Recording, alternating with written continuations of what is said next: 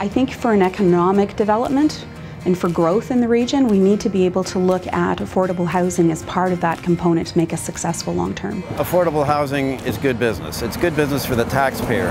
We're housing people that otherwise would be in hospitals, would be in shelters, or would be homeless on the street, which is very expensive. We're giving people a home to live in. They're getting the respect and self-respect of a home to live in.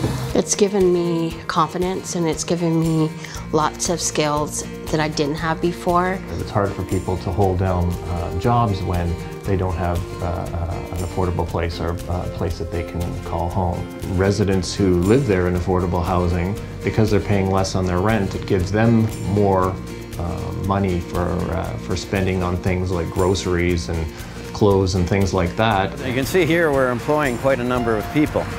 So we're bringing a lot of money into the area for the construction of this building. Housing that's affordable, regardless of income, is really the foundation for our opportunity.